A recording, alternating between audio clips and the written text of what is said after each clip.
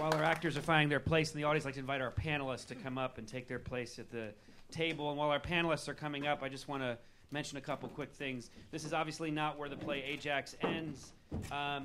It is Tecmessa's last line in the play, which I was thinking about tonight for the first time. And something kind of remarkable happens. Scholars have had a problem with this play. They actually call it a problem play. So that when they can't deal with a play and they don't know what to do with it, they call it a problem play. Those in the military that we perform for have had no problem understanding this play. And the second half of the play, which is so problematic, which involves leaving Ajax's body on stage for the second half of the play. And then people descending upon it with his now sort of powerless wife, Tecmessa, not able to sort of intercede or even have a voice for the second half of the play, while they determine what is to be done. First, Ajax's brother arrives milliseconds too late. You've heard him calling out for him the whole time, and he beats himself up in front of his fellow soldiers, and he says, "Where can I show my face among what men when I was not where you needed me, when you needed me the most?" And a lot of military audiences have said that sounds like survivor's guilt to them on the part of a brother, but maybe that doesn't carry the full weight of what a brother would feel if he lost his brother this way. And then fast forward to the end of the play, Agamemnon, the general who's in charge, he arrives after some sparring between Ajax's half-brother and Agamemnon's brother. And he says of Ajax's body, which again has been on stage the whole time, "Leave that man's body to rot above the earth. He shall receive no honor in his death. He shall be fed to the dogs." And in the final seconds of the play, Odysseus, the very man who won the armor of Achilles with his rhetoric and his wit, but sort of set this chain reaction off at the same time, he comes back and he defends Ajax's body to the general, and he says of him, "I'm moved by admiration for his greatness rather than hatred for his smallness. Many of our friends become our enemies. I don't see friends and enemies as mutually exclusive." And he tries to convince the general with rhetoric, argument, to allow Ajax to be buried, but the general's not interested in his arguments. But he walks away. And that allows a funeral to take place, a funeral procession that doesn't by any means honor or carry the weight of all of Ajax's accomplishments and courage and valor, but at least acknowledges his humanity, acknowledges his family. And it's with this final procession that the play ends, and I sort of wanted to resolve it to bring you all the way through the end so you can see that 2,500 years later, we're still struggling. Civilian, military, American, English. We're going over to Scotland next week and then on to Amsterdam to do theater of war in Dutch. What's left at the end of this play, how do we honor the accomplishments of great men and women like Ajax who sacrificed so much and their families sacrificed so much for something bigger than themselves without honoring violence, without honoring destruction, without honoring what happened at the end of Ajax's life? How do we balance those needs? How do we, as communities, help people to heal? Those are questions that are left in the wake of the play. We're going to return to those questions in a few seconds. Before we do, I'm going to turn things over to my panel. What I forgot to mention is whoever's making the best eye contact gets to go first.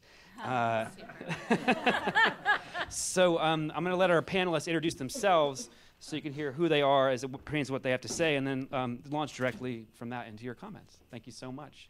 Thank you. I'm Tammy Morgan. I'm a military spouse. My husband will be celebrating 27 years of active duty this May.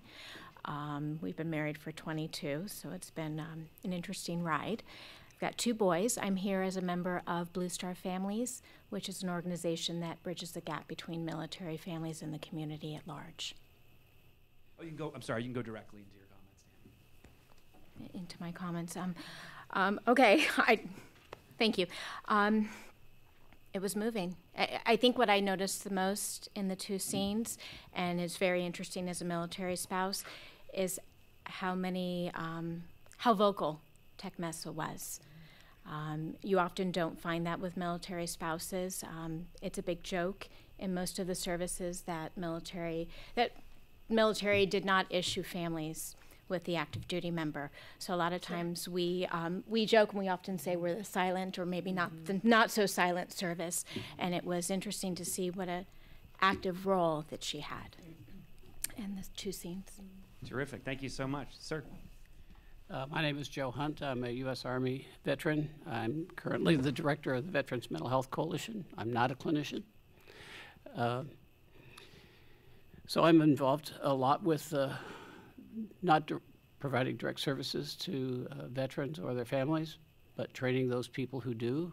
The majority of the coalition are civilian providers who are non-mental health providers. So this whole performance is, I think, very difficult, at least by my lights, a very difficult thing for the civilian population to appreciate. One thing that struck me in the play, I think, was, if I heard it correctly, was that the veteran suffering is better off in Hades. And that hurt, of all the places for someone suffering. That was the thing that struck me the most. And I think the overlooked, what we've come to including myself, when I got out of the military, I didn't realize the impact I had on others around me. I drank a lot when I got out.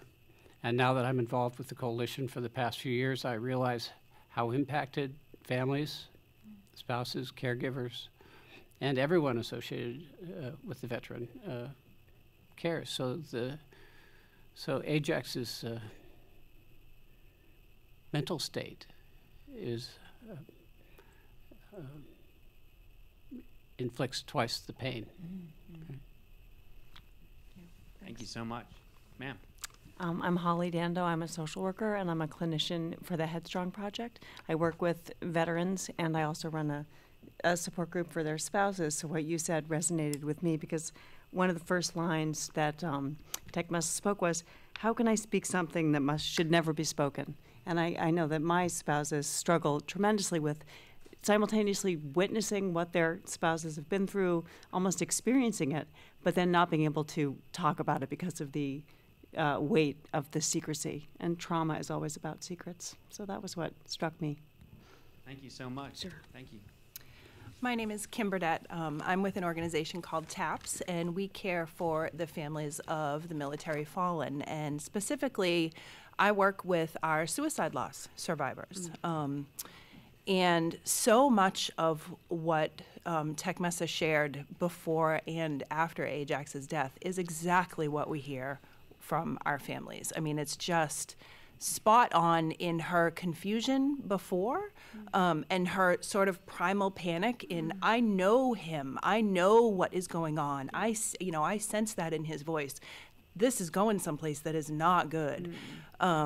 And after he died, I'm also a suicide loss survivor myself. My brother was a Marine veteran and died by suicide. The sound that she made, that guttural, I mean, is the first person I called after my brother's death, a good friend, said, I had nightmares of that sound. I mean, it is that much of a shock. It is that much of foreign, to be plunged into that experience. And the things that she spoke of is exactly what our families, what we're hearing, the confusion, how could he do this to me? What's going to happen with us now? Where do we go from here? The other emotions expressed of, how did I miss this? How did I not see? How did I, all of the regret, all of the guilt and that is just spot on with what we are seeing with our families.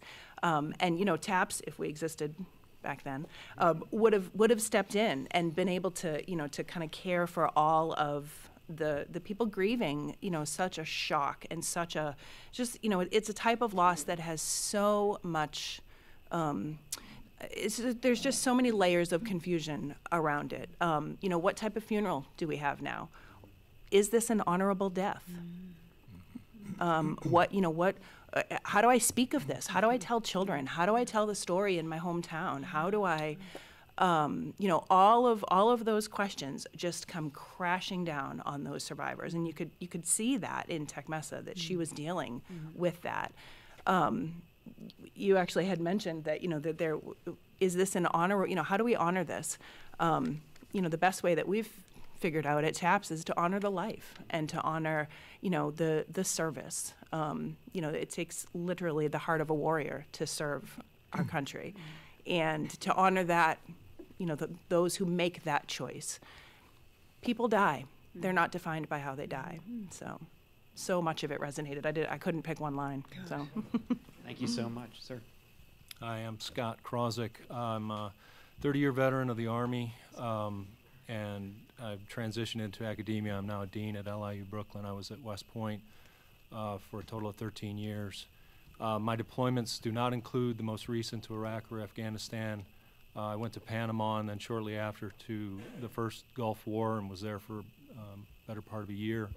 And then I was with the Ranger Regiment and experienced colleagues being killed in Somalia, you remember, in 1993. So what I've just personally seen is, the grieving. I've seen spouses, and I've seen something that struck me here for the first time was the mention of mother. I hadn't even picked up on that. I'd seen this once before. But it struck me because, we're talking about the families, the entire family unit that's affected. And I found it striking that Ajax thinks about his mother wailing in such a powerful way that seemed almost like it was echoed by Tecmessa, in a sense, that we get that wailing through Tecmessa or something. But I've been to these memorial ceremonies and burials and hugged the mothers of soldiers I worked with, and it's a powerful thing. And I will just share this, that, a ceremony that I put together at West Point, I invited a mother and a spouse. And there was an interesting dynamic, and the spouse wrote me a lovely letter later. I can't remember the details of it, but I remember her feeling that there was a kind of out of respect for the mother. They hadn't been married that long. This was a young man I taught at West Point who was killed shortly after he graduated. She felt almost like that the mother deserved to be there in some way that she somehow didn't. And I found that, just so illuminating about the family dynamics and responses of spouses. Thank you so much. I'd love to thank all 5 of our panelists with a big round of applause for getting us started.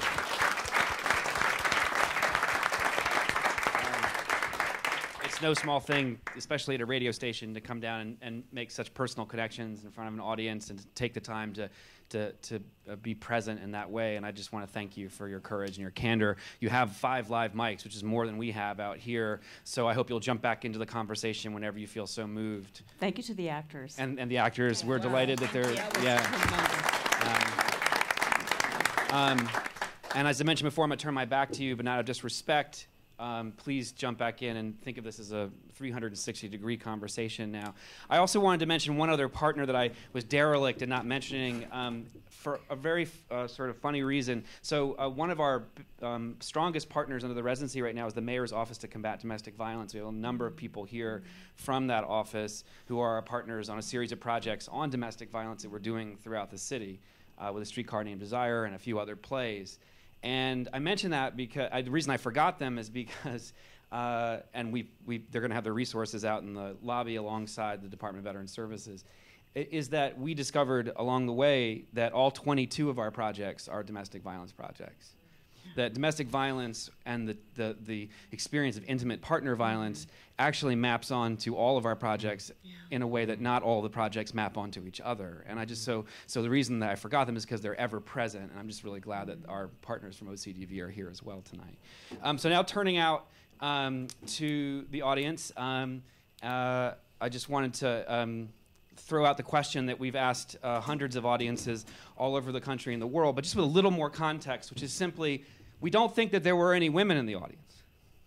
I mean, there might have been a few. And the actors would have been men. So Tecmessa would have been played by a man.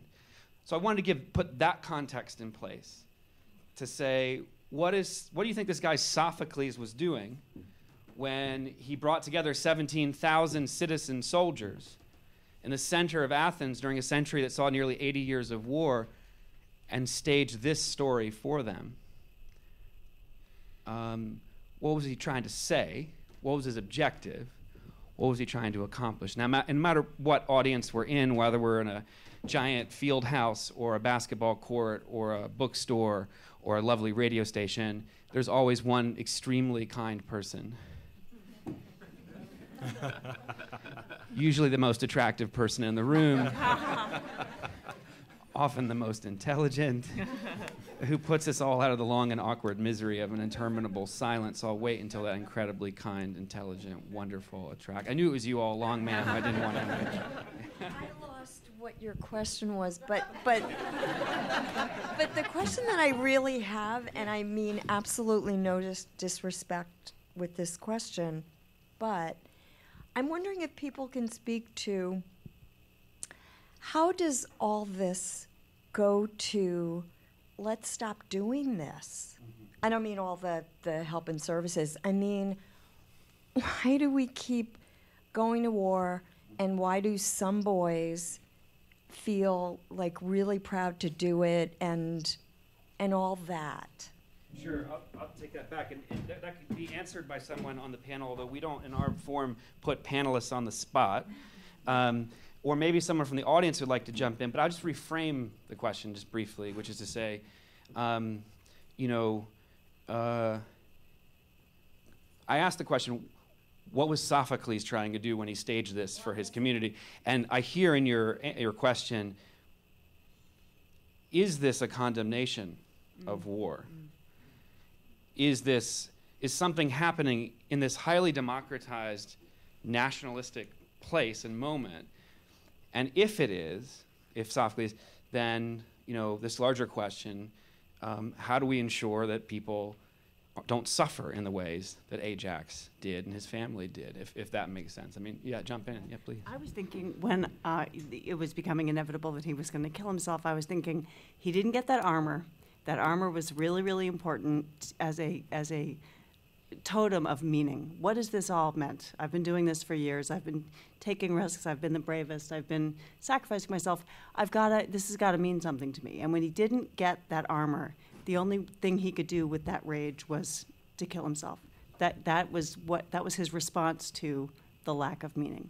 That was all I could take. Yeah, thank you so much. Sure. I've never heard that answer before, and I like that from a clinical perspective as well, that it's not the losing his friends, it's not the 9 years of nonstop battle, it's not any one of those many stressors, that it's the ultimate loss of sense of meaning that causes the thing to railroad out of control. Which was tied with his identity. And his identity. Right, exactly. That's why you go to war, I think. Yeah.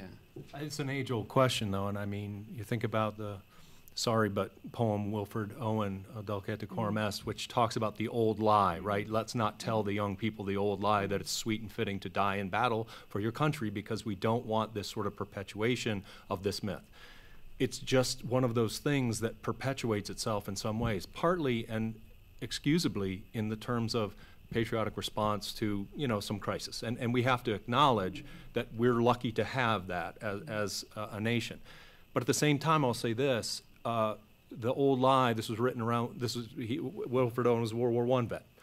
They weren't talking about these problems openly. The only way you could perpetuate the myth was because you hid these problems. And we're doing something, I think, that's remarkable 10 years in this particular setting, but elsewhere, that's exploring and being far more, sort of brutally honest with ourselves about what this really means. And I think when we hear about, sons of veterans and so forth, I think there's a lot more, at least for me, there's a lot more circumspection when it comes to thinking about, where I hope my son, ends up in the future. I have to, I want to be very open-minded and see everything, right? Thank you so much. Were you going to speak as well? I didn't want to cut you off. No, okay. I have a non-clinical. Yeah, please. Yeah, and then we'll go back to the audience. Yeah, please, sir. It struck me that his actions and in seeing what he'd wrought was in such conflict with his vision of himself as a warrior that he saw no other way out, and it was that took him not. He had no other way to go. Yeah. Sophocles does something really remarkable. He takes us inside not just the mind, but inside the thought process, the ideation of a person who feels very logically, if you follow it, that there's no other way.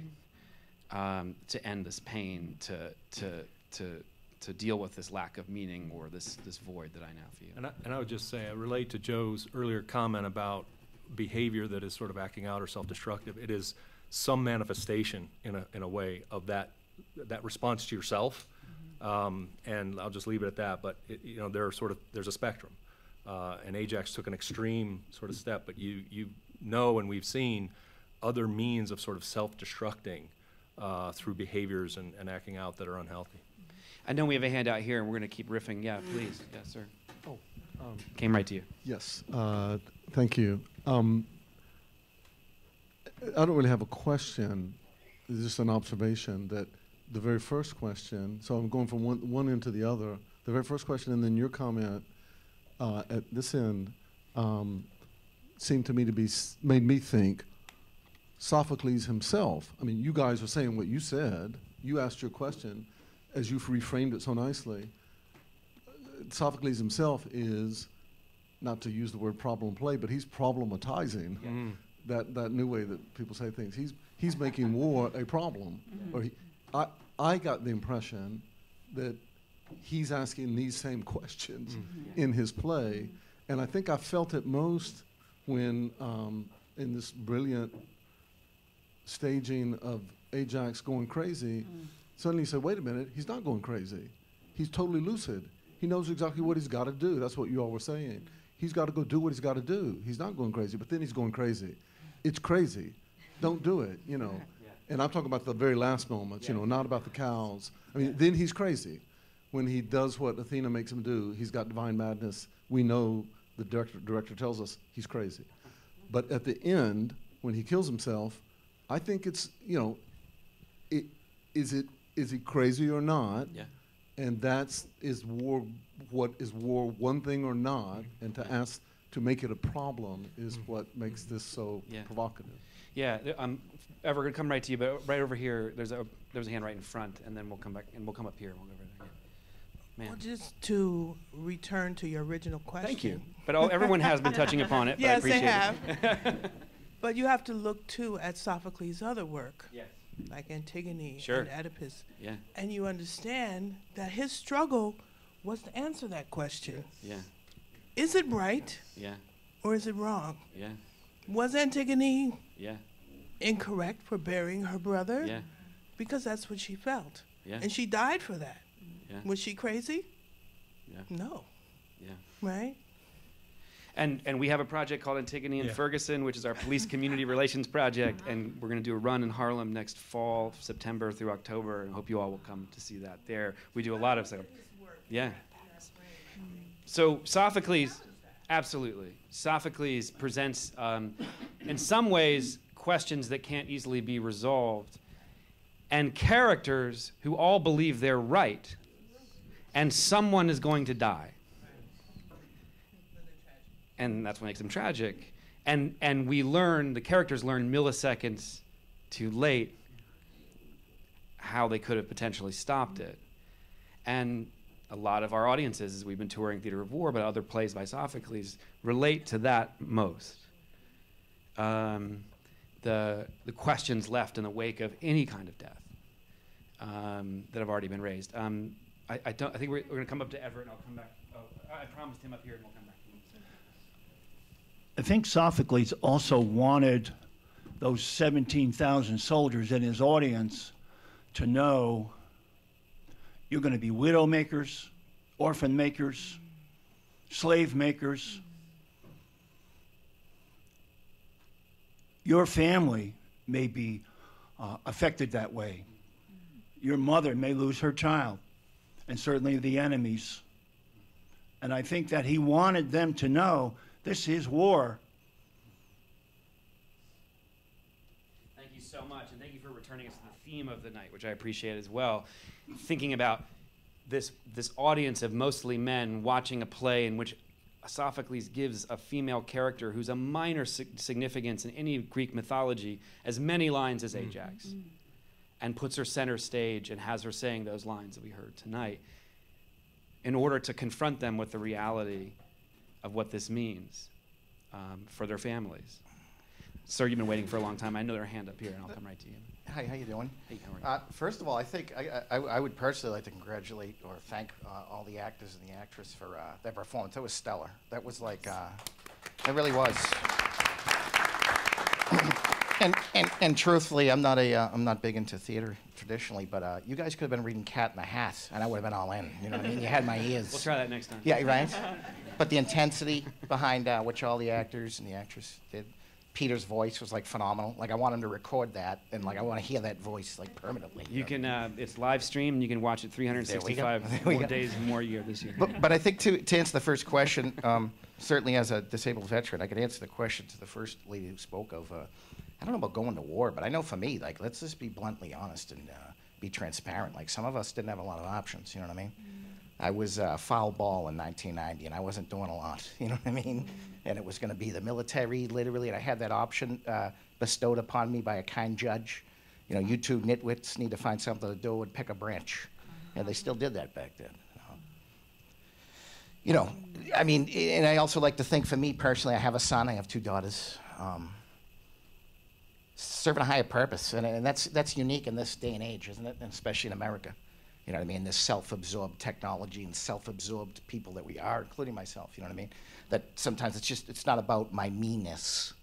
It's about doing something for a higher cause, whatever that is.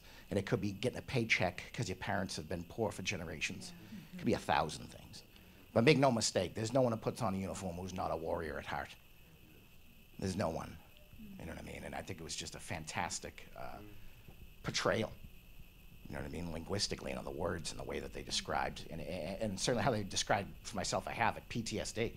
You know what I mean? What Peter was telling, that's all I'm looking. I'm going, this guy needs, like, I got to bring him to the VA with me or something. You know what I mean? He was raging, right? But is that not? I mean, is that not some perhaps clinical evidence too that it was PTSD even in these days? So I'd like to thank the actors and everyone for putting this on tonight. Thank you. Thank you so much. Can Thank I you. jump in? Yeah, please jump in. Yeah. You're right. Actually, I wanted to touch on that, and I'm sure you see it quite a bit. It's that honor to devotion and duty and the willingness to serve, but willingness to serve at such a level, and as you saw in this play, that you're putting that honor and willingness to serve above your family. Yeah. I mean, and that's hard for me as a military spouse to reconcile because I know my husband loves us deeply. But that's something, and I'm sure you hear all the time, that's that little bit of frustration. I'm very proud of what he does, and there's a part of me that understands that, and there's that other part that has a hard time reconciling that, because you know at the end, his armor meant so much that he put that over his wife, who was begging literally begging, and that wasn't lost on me. Thank you so much. I've never heard it said that way and so clearly, and I really appreciate you bringing that into the room, especially tonight. I feel like one of the core themes of the play that's, in fact, all the plays we do, but this one in particular, is betrayal. Oh, yeah. And I thought about it from Ajax's perspective a lot, you know, because we've done it from that perspective a lot, you know, putting him in the center of the reading. And, you know, he feels betrayed, and that betrayal, that injury that comes from the betrayal, that psychological or moral injury that comes from having his north and south totally upended by this act of giving the armor to someone else, sets off a chain reaction of betrayals. But what I hadn't really thought of in the way you articulated so beautifully is how military families, not in the heat of battle, but just by the very proposition, the day-to-day of a relationship with someone who ultimately has already signed up to have allegiance to something bigger. And you even see it as she's not only begging for her life, she puts her son out there. Yeah. And that was, after that, you don't have another card to play. Yeah. On top of that, and he was still firm in his resolve of what he wanted to do and what he felt he needed to do. Thank you so much. But he. Yeah. I'm sorry. So you have the mic. It's the line. Sorry. Somehow the mic slipped into someone's hand. No, go ahead.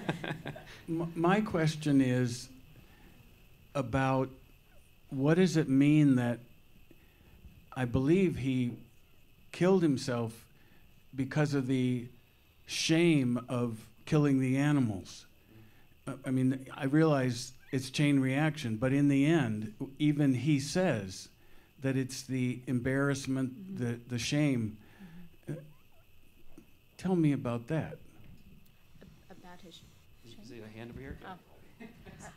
Hi. I'm sorry. I just wanted to say that I've been thinking a lot about shame as I was watching this, and I think that's one of the reasons that Sophocles presented this to 17,000 citizens.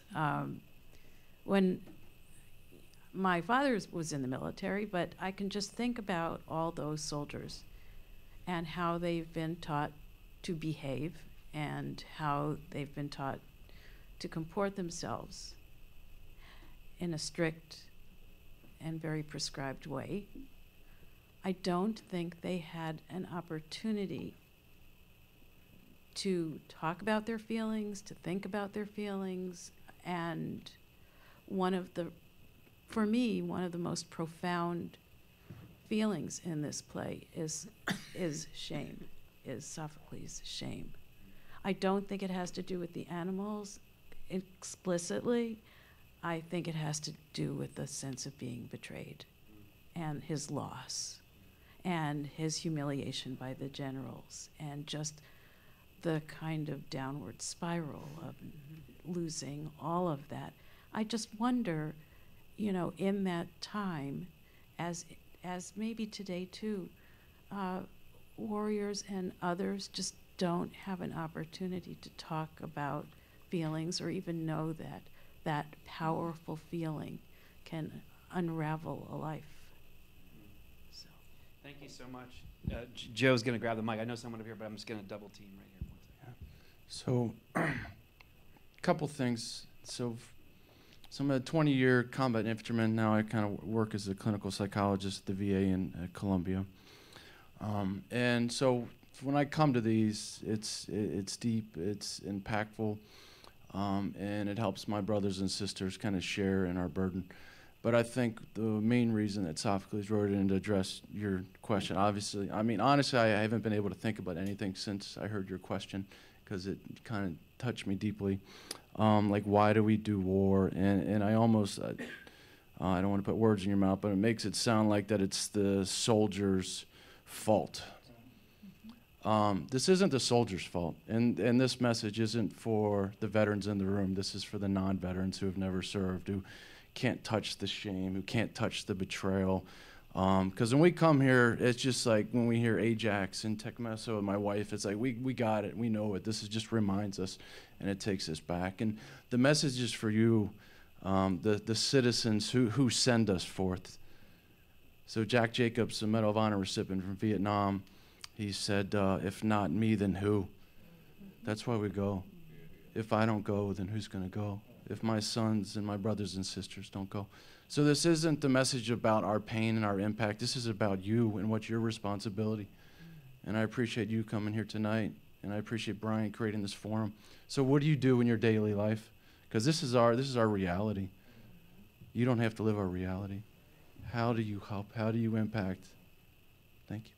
Thank you so much, Joe. I really appreciate it. Thank you, Lisa. There's someone with a mic, and I know you've been waiting for a long time, and I apologize. And then somewhere I'm going to shift to a second question, and you can just ignore the question and keep going. But I want to move us into another topic, and it's just okay. Well, I'm ignore the mic. Ignore the question anyway. I'm a Vietnam veteran, and we started an organization called We Belong Network, Vets for Vets. And the reason why is because the high rate of suicide of veterans who come home, and the reason why we have this is because they operate on such a high level when they're in a war theater.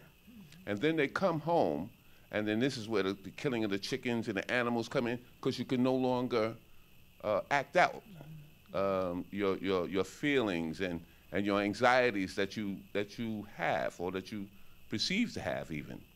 All right, so these veterans come home into society now and don't know how to readjust. So we're caught out there. So that's PTSD that he had.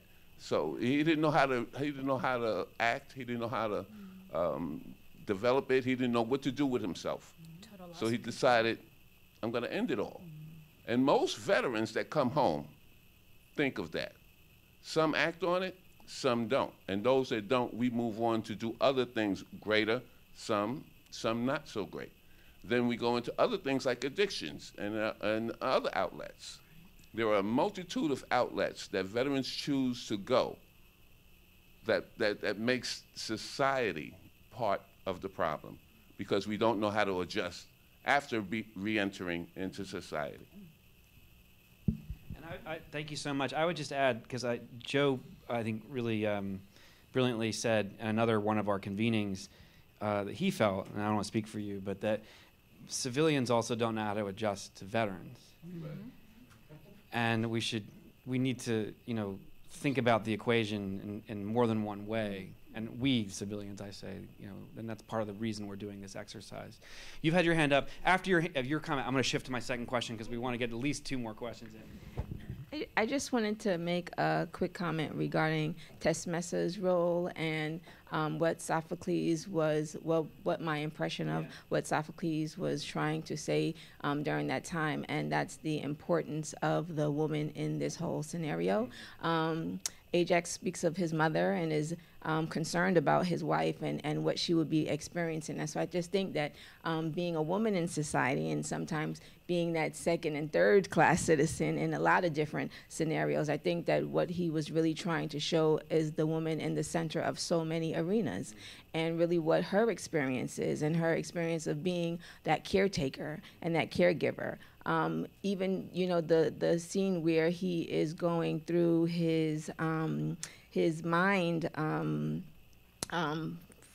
confusion. So how that relates to how a spouse takes care of her veteran, her spouse, and deals with that issue too. So it just speaks really highly of the importance of women in society, the place and the role of women in society, and how many multi-layers of responsibilities that go unnoticed and unidentified. Sometimes it's not even given a name, but it's expected.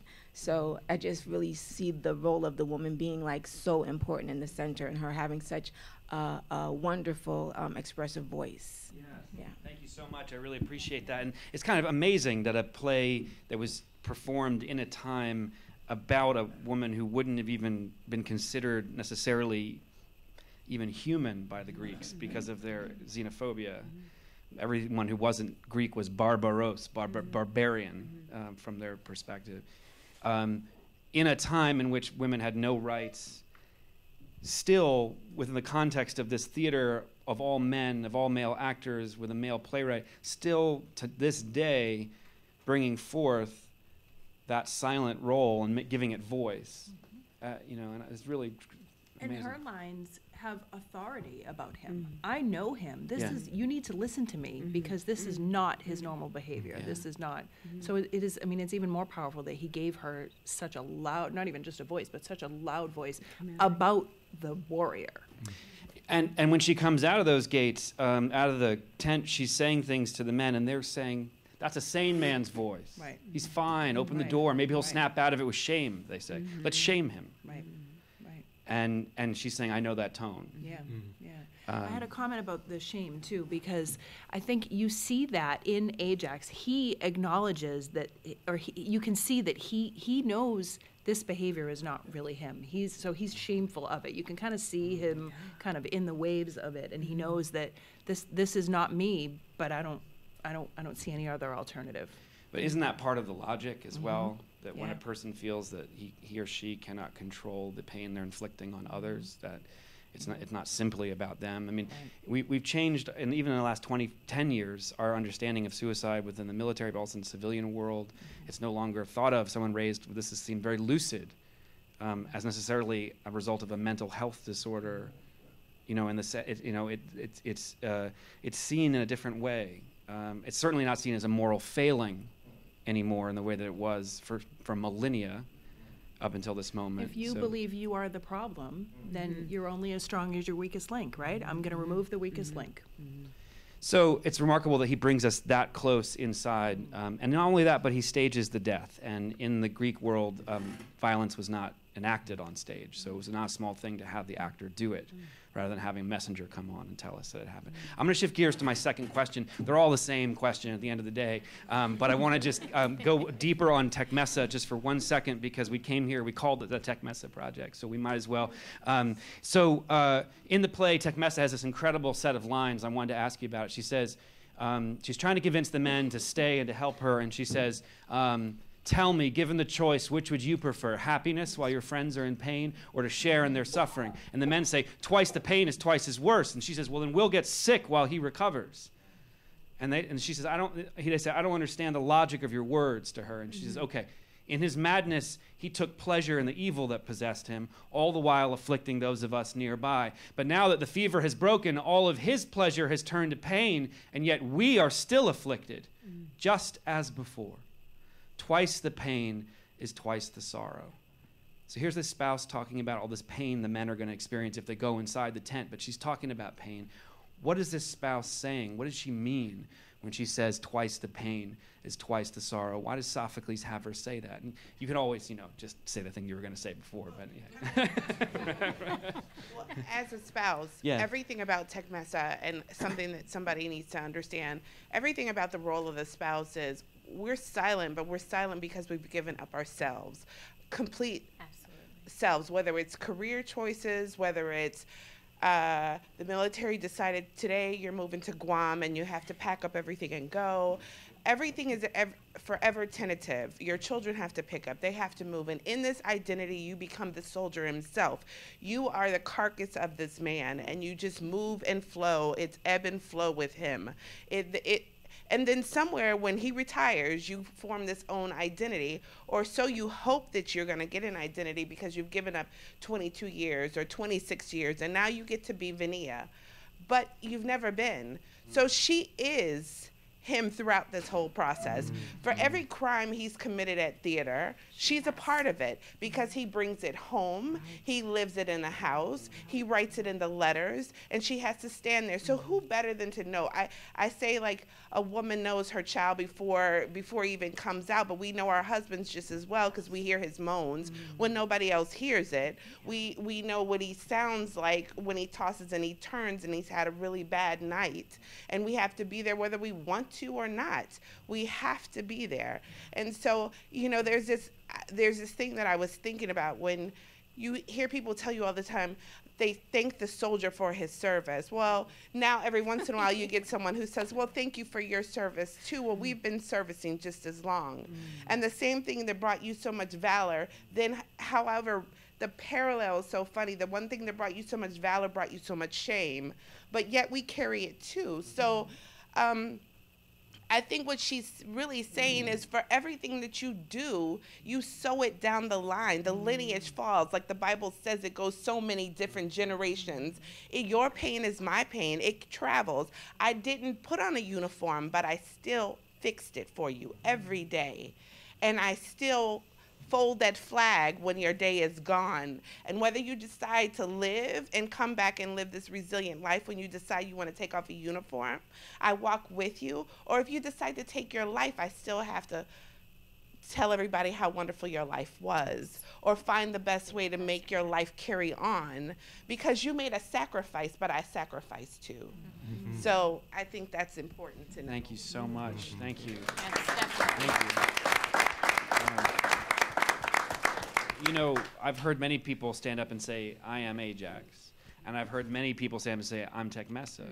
I've never heard someone say, Ajax, Tecmessa is Ajax. Basically the same. She is. She's like his twin. She's his mirror. Yeah.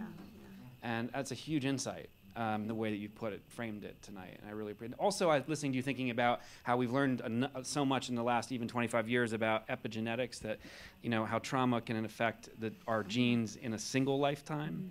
And thinking about, well, what does twice the pain mean? Well, twice the pain is you were talking about a curse among long down generations. How does it get sewn into the DNA? And it can happen in our life. And it happens to everyone who's in the collateral zone around it. And I guess somewhere in this sick, demented life, we've created this. My husband now is a recruiter, and I tell him all the time, tell the young men what they're really giving up. Don't tell them about you get to see the world. No, tell them about the real Tell their wives to call me. Yes. Tell them that when Sam calls, you go. They don't care that your son's birthday is tomorrow. They don't care about that. Tell them that when you marry me, you marry this. You marry this flag. Tell them what you really signed up for, that you may not come home. And does he do that? He does. And if he doesn't, he can't come home.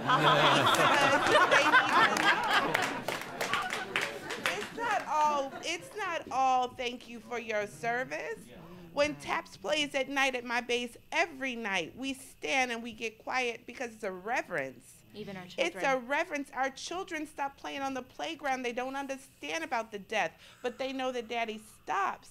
And they know that in the middle of the beer, you sit it down or you pour it out.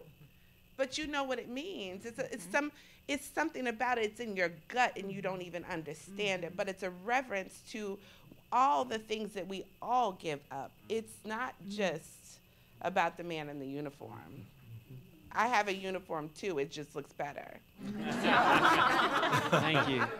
Thank you. Yeah, thank you so much. I know there's a hand over here. I just want to synthesize two things, or this other thread that we've been talking about the cost of war, and this recruitment thing. It's amazing that you brought into the room, while also like taking twice the pain to whole another level in your interpretation. You know, I think we were doing a performance recently for the Joint Chiefs. So we had the four highest ranking, or we had the highest ranking generals in the world, and then all of the combatant commanders that could make it that night. So 24-star generals in the room. And they were wiping away tears, and they were with their spouses. And the second person to speak was the commandant of the Marine Corps. And he answered the question, what was Sophocles doing? And he said, this was training. And I wish every Marine, he said, could have this training before they go to war. So whether it's a condemnation of war, or it's a democratic articulation of the cost of war, or it's just the morally right way to prepare people for the complexity of war, it's something that we're not doing in our society right now. And so I love the idea that a recruiter could be the front lines of telling people the truth about pulling back the curtain and letting them actually see what the day-to-day is. Absolutely. Your hand was up. I'm sorry. Oh, that's okay. Oh, there's a mic right there. Yes, sorry. I've got so many different threads going through my head that I don't really know which one to say first. But as far as that pain duplicating or quadruplicating, besides generationally, I'm also thinking of it, you know, like when somebody dies, it's like throwing a rock in the water and watching the ripples. And how many people that they affect, who then affect in the here and now, not talking in the future. So there's that. There's also, you know, the pain of bringing it back to suicide, the pain of those, you know, the person who committed suicide is gone. They're out of their pain, well, depending on what you believe. But those who are left are the ones who are, you know, depending on who they are, and they're holding on to it. And it's affecting them forever. So there's that point. And then the only other thing I wanted to mention was when you talked about why he gave Tecmessa such an important role at that time. I think it's partly that even though she maybe is him and she's inside, she's also outside. And she's kind of the only person he could put there who's like outside of those rules, both as a woman and as a foreigner. She's not a warrior. So those rules that they all live by, you know, it's like when you see things as an outsider that people who are in it don't see. So just, you know, that was one idea. I really like that. I really like that thought. You know, I that's one of the thoughts I hang on to as we perform in so many places where we're the outsiders, and we come in and we ask the questions in a way that can't be asked by the community for itself, but we ask them not, you know, expecting necessarily that we have the right questions, but that we can ask questions that other people can't, and that Tecmessa offers a perspective that the warrior can't necessarily have. And Tecmessa as all those multiple identities that she is, the other, a woman, a spouse, a battle bride, in a war zone. Yeah, sorry, sir, yeah. Clearly, some of the themes that are front and center today have been front and center for a long time. And I'm really interested in the Commandant of the Marine Corps talking about this is training. What can the panel speak to any preparation that people get for this kind of experience that seems so vibrant and so meaningful as part of military life? So can someone speak? Yeah, I mean, you know, about. I'm not sure I understand the question. You mean in preparing someone to go to war, or? For the experience of this strong emotion. The moral complexity, if I understand. Yeah, have we evolved in our understanding of how to train people for the moral complexity of combat or life and death situations? Is this? I mean, I'm just going a little further. You know, is this cohort of veterans who've come back and military families who are openly talking about mental health changing our culture? And has it had an effect on military training or what's happening at the highest level? Well, I would say colonel, that, right? you know, I mean, there certainly is training or education in some of the moral decision making that involves rules of engagement and you know, the complexity of deadly weapons on a battlefield and second order effects and all of that.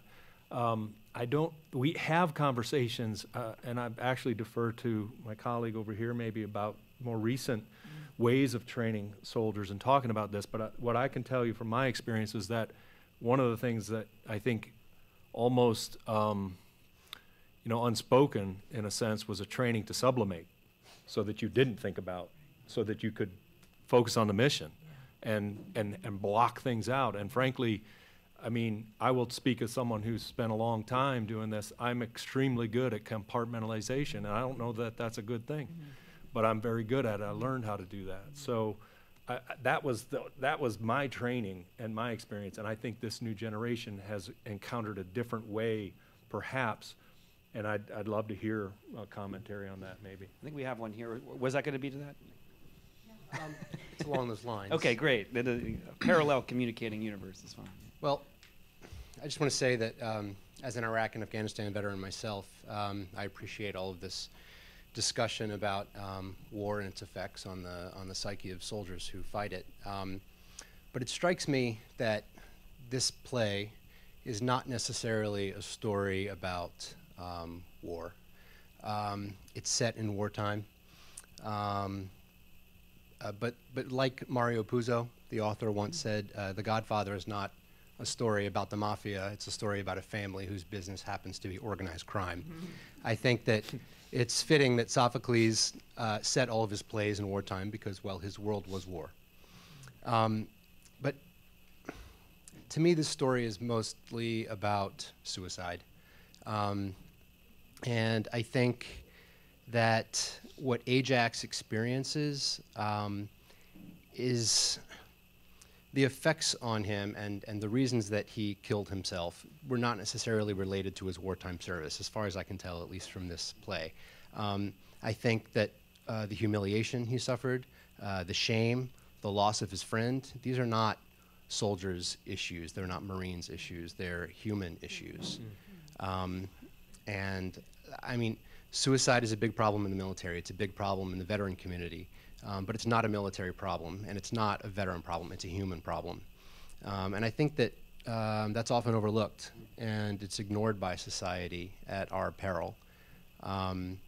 So I think that, you know, all of us can learn a lot from this play just about what it means to be human and to realize that that suicide is an issue that is complicated and multifaceted and often deals with a range of issues, a confluence of problems and events that all come together into a perfect storm, as we've learned. And it's just worth remembering that.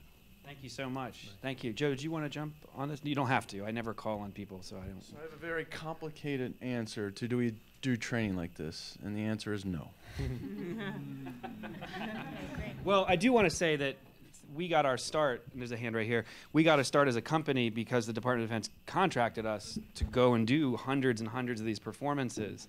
They weren't thought of as things we were doing right before people deployed. They were often when people returned, and that's why I was so struck by the Commandant's comment was, he said before, what would it mean, regardless of where our political positions, what would it mean when we train young people to go to combat to address the moral complexity of what they're going to do? Certainly it's not adaptive in war to be crying or to be overwhelmed with emotion. I don't think anyone would take that clarity of mind away from people who are fighting.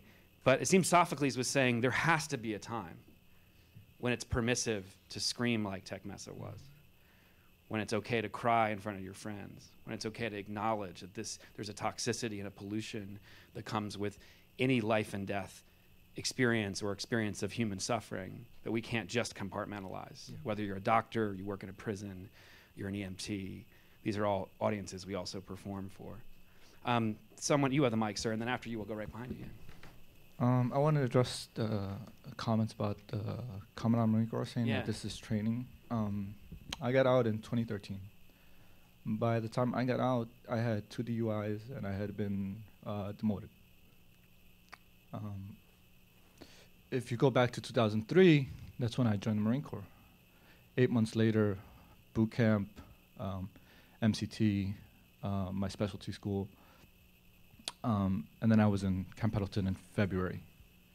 I spent, at the end of my first week at Camp Pendleton, I was loaned out, myself and like 5 other Marines that had just arrived, to another unit, and had been thrown out that we were going to go to the desert.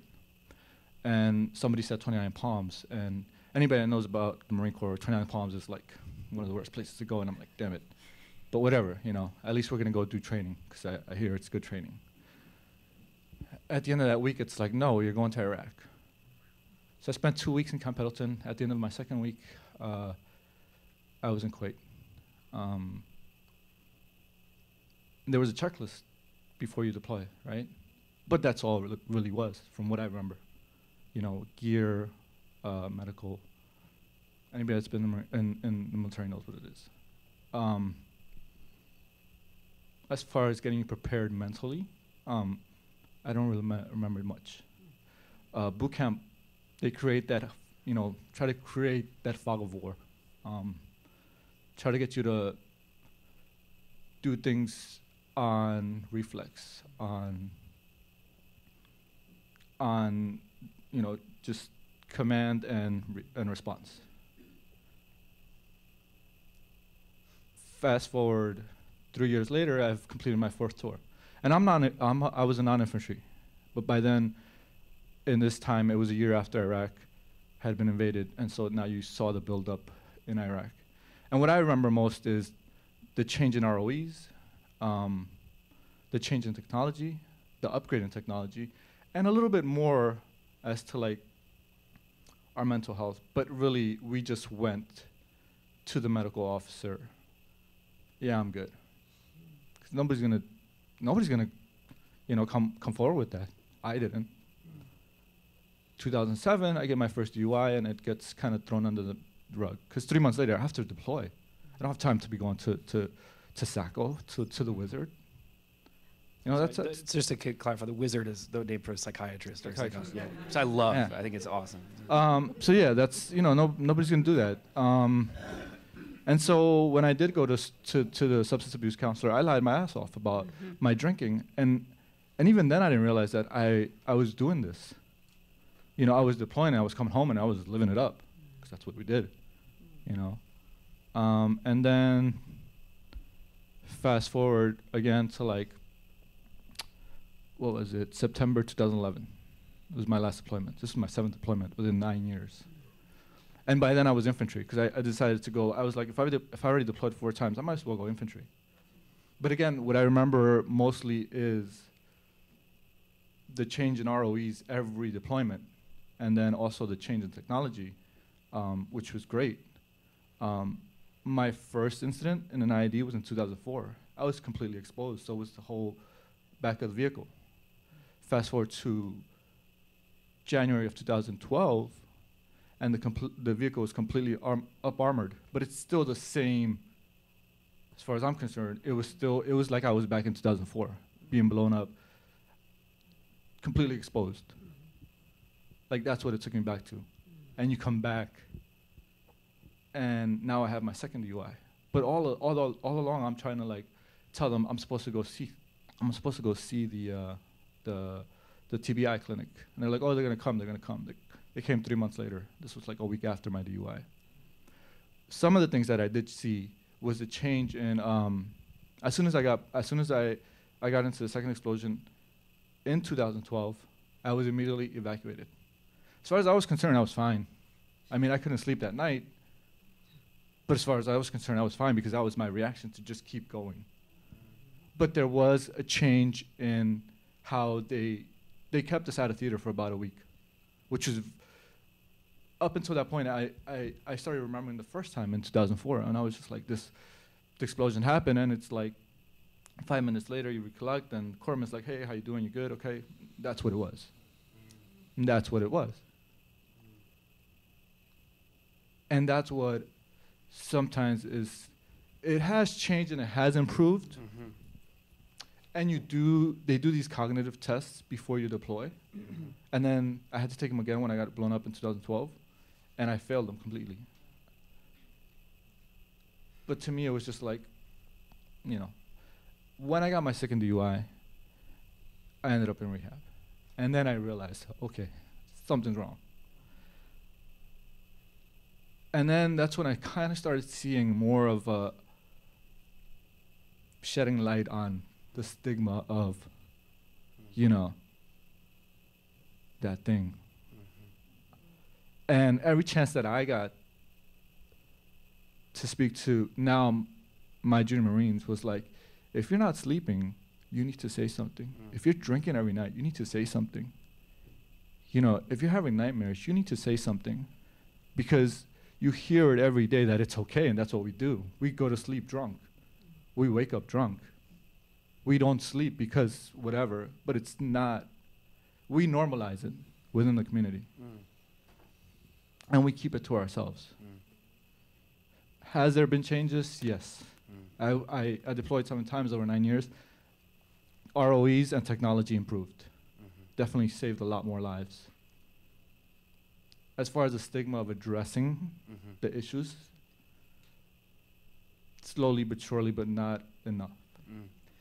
Thank you so much. Thank you for everything you shared. I really appreciate it. And for taking on so many threads and synthesizing them and showing us what it is like to be, what this answer to this question of how were people prepared and what does a Marine really experience. I also feel like it's because of the courage of this younger generation of veterans, I think. I mean, of course, the Vietnam generation paved the way for this. But this younger generation, the millennial generation, who are willing to come out and talk as you have today and help educate and enlighten and engage people who couldn't possibly have understood those experiences or even have contemplated them until you said that we're actually going to see the change that is slowly but surely taking place, and maybe not as in the ways that we know it needs to. But I really appreciate you sharing everything you did. Ma'am, do you have the microphone yet? Oh, it somehow slipped away. But I have to come to you first because you were waiting so kindly. No, it's just the points that were just raised by the person who was so brave to speak before me, I think really highlight the piece of the play that really spoke to me, which was the fear and the powerlessness of both Tecmessa and the colleague in facing the mental breakdown of someone so strong. And I think it's kind of outrageously risky for us to ask people who've experienced a high level of trauma to expose how impacted they are, how impacted we are, or whoever is, without a really strong safety net, right? One of the key rules in the world of supporting educators is don't tell a teacher all the things that are going wrong in her classroom if you don't have a whole lot of solutions to back her up with how she can get those things to be better, right? And I would think that it would be even, a millionfold more true for someone experiencing that level of psychiatric, psychological, emotional difficulty to ask that person to put themselves out there and start talking about how difficult it is or how difficult it's going to be, unless we have a really strong social safety net and are willing to talk about it a lot in terms of solutions, it doesn't seem remotely safe or fair. Thank you Well, so much. And I had a quick comment. And, you know, not only do you have to overcome the stigma around mental health and if you're struggling, but, you know, your fear of losing your job, which is so tied into your identity, because literally maybe you can't do your job on antidepressants or, you know, those things affect your job. And so how do you, I mean, some of their fears are absolutely real. And not only affects your job, it also affects your family because we move so often. Most military spouses aren't employed, so the active duty member has to take that into consideration. That's a one income family. That's where the insurance comes from. That's everything. That is life in itself. So a lot of times they just kind of say, I'm fine, get me back in, because of that. That's a huge fear. And that's a huge reality. Yeah, thank you so much. There's a hand here and there's one over there too. Yeah, man.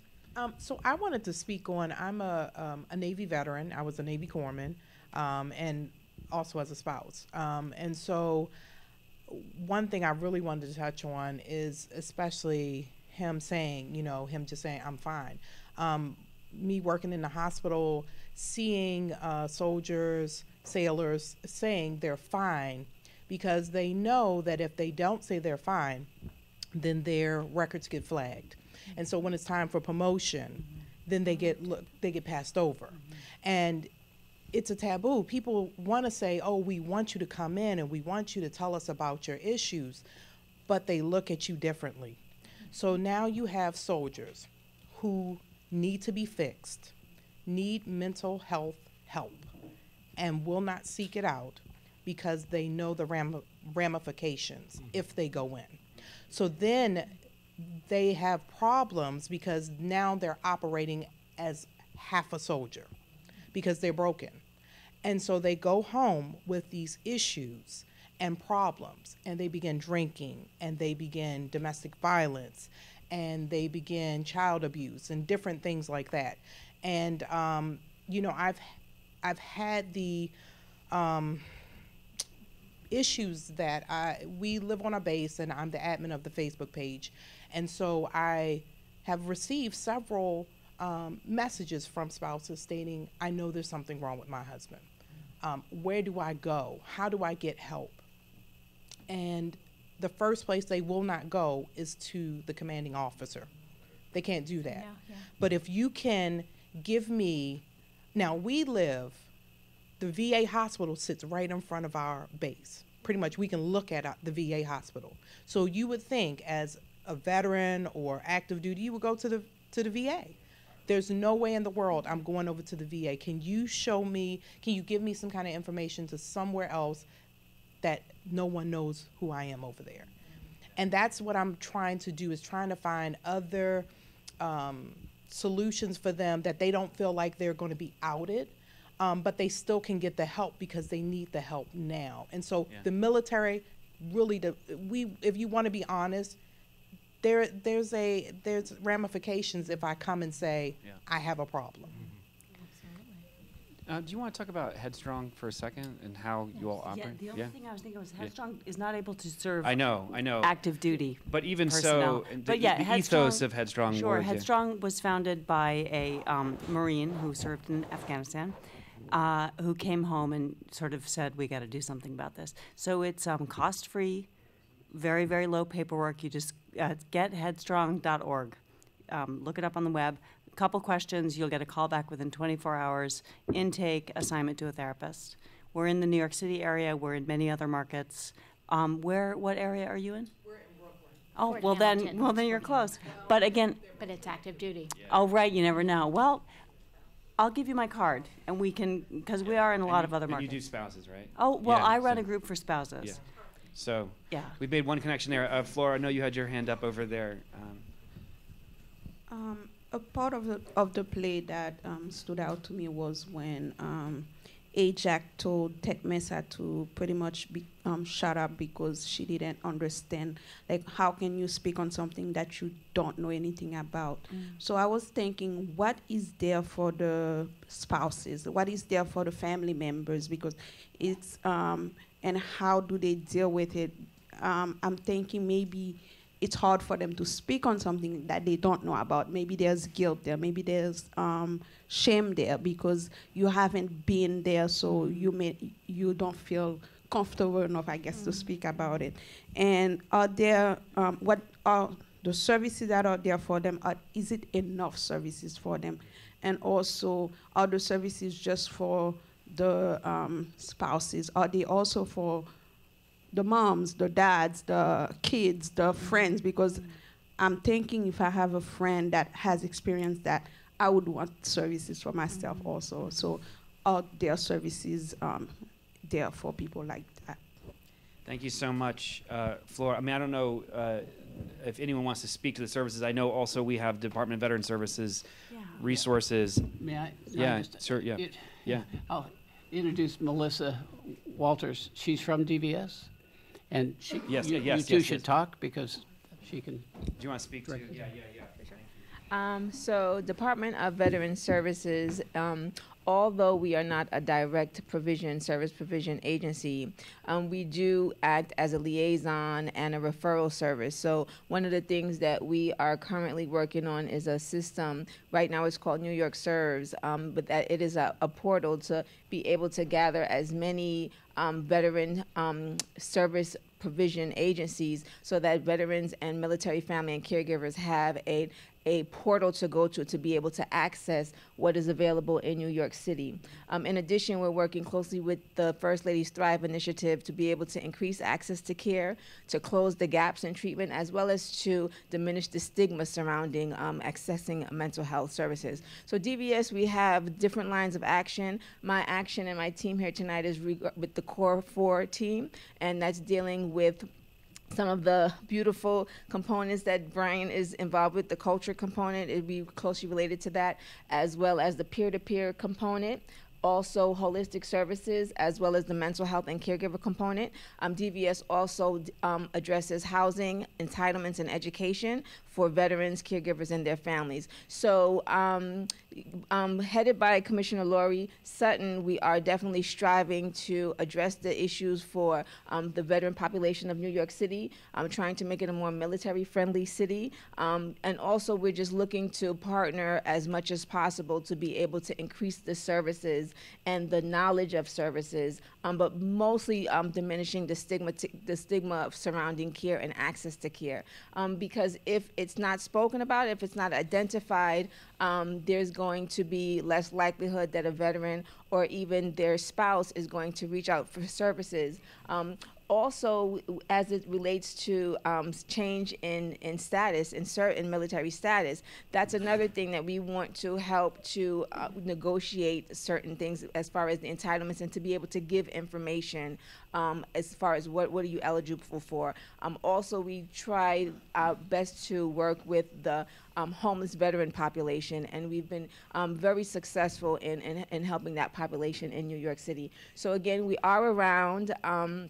We're not, we used to be Mayor's Office of Veteran Affairs, and recently, changed our name, and but Commissioner Sutton is really dedicated to being not only a voice, but a major stakeholder in addressing this issue in New York City. Thank you so much for bringing that into the room, and if people want to stick around over cookies and hear more, there are more resources out there. This larger question of, and I just want to gloss it over, of when confidentiality isn't honored by the medical professionals, the HIPAA laws that protect civilians, for instance, from having their medical information shared, isn't protected in the military, when there are, in the perception of those in the military, consequences to sharing mental health information. How do people who are inside the services get the services and the resources they need? We're not going to answer that question here. But sometimes our performances shine a light into a dark place and illuminate something, and you've illuminated something really important that we need to address alongside. Fort Hamilton is in our city, and it's not simply because it's on a federal property, not part of the same set of questions. We're at the end of our time, and I only got to my second of 4 questions, but I wanted to share with you just a couple quick things before we continue over cookies. One of the most common responses I hear from spouses to the Tecmessa question is, it's painful for me to see or hear what my spouse has been through. It's painful for them to say it. Twice the pain is twice the sorrow. I've heard the opposite a lot. It's painful for me not to know what my spouse or husband or wife has been through. It's painful for them not to have the ability to express it. Twice the pain is twice the sorrow. After an early performance of Theater of War, someone came up and answered the first question, and it's sort of a benediction at the end of every performance, not to put a bow on this because we didn't come to finish the conversation, just to start it.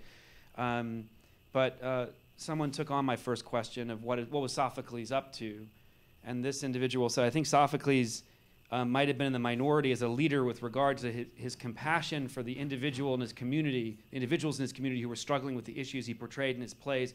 I think Sophocles wrote the play to comfort the afflicted and to afflict the comfortable. Talk about problematizing, right? I mean, that a play can do both. That we can be comforted by what brings us together across very disparate and totally radically different human experiences.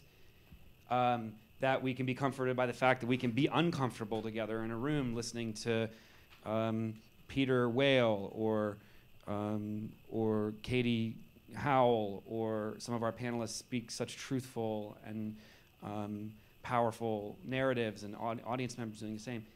And we're afflicted by the reality, as evidenced by the fact that we end our conversation talking about resources and what exists and what doesn't, that there's so much more work to be done to mitigate the suffering of people who could be to our left and right any day of the week on public transportation, in our places of work and of worship, with the screams of Ajax and Tecmessa tonight, because that's the focus, in their heads, though we don't necessarily see or hear them. And when it comes to the spouses of military families, maybe we don't see the spouses, let alone hear or see the screams. So we end with that affliction, with that challenge to think about how we can be galvanized to go out of this room and make those individuals visible and make their needs more known, and challenge not just the city and the state and the federal level, but on an interpersonal level, taking the risk of feeling helpless in the face of what they may be going through, but of asking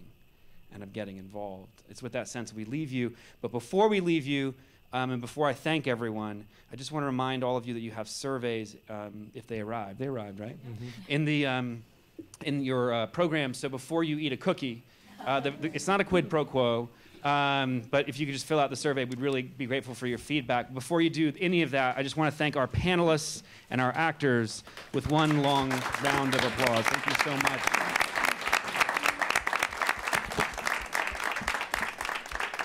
It's been a wonderful audience. Thank you. I hope you'll stick around and have a cookie. It's a bird bath. They're really good. And we'll stick around and talk with you as well. Thank you.